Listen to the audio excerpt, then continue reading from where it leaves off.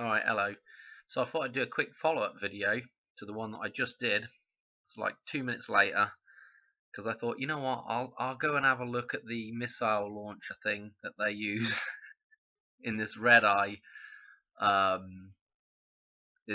clip that Finis Donopoulos is decoding, right? And I thought this was pretty interesting because when the target locks on here, okay, and we've got a triangle, a nice little triangle here representing the dam, okay, and or the pyramid of power, you know, however you want to look at that thing. Or it could also be representing the phallic symbol that's about to shoot through this thing here. It'd be interesting to know what the hotel name was and all that, you know, as well.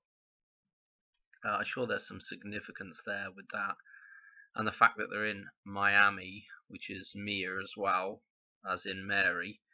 But this is what occurs is this distance that is relayed here by the site is 409.10, 409.10. Okay, 10 being completion of a cycle, and this 409, of course, the number on the dollar bill. Again, this is green here with the triangle pyramid on, like the Eye of Providence.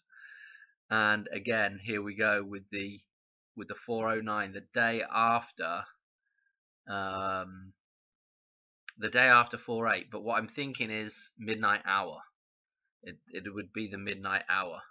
So, and again, if you call back to the chart that I just showed you, the Queen's Cross chart, the midnight hour goes from 12 to 13, okay, and that is again like the clock going to 12 to, well, not 1300 hours, but back to 1, you know, next number on is 1, of course. But anyway, which actually we would be at 0 at 12 o'clock, so that's pretty interesting, isn't it? Back to 0. Anyway, I'm leaving it there. I wanted to show you this. I thought this was pretty significant as well, so trying to keep these videos a little shorter. Alright, thanks for watching. Cheers, bye.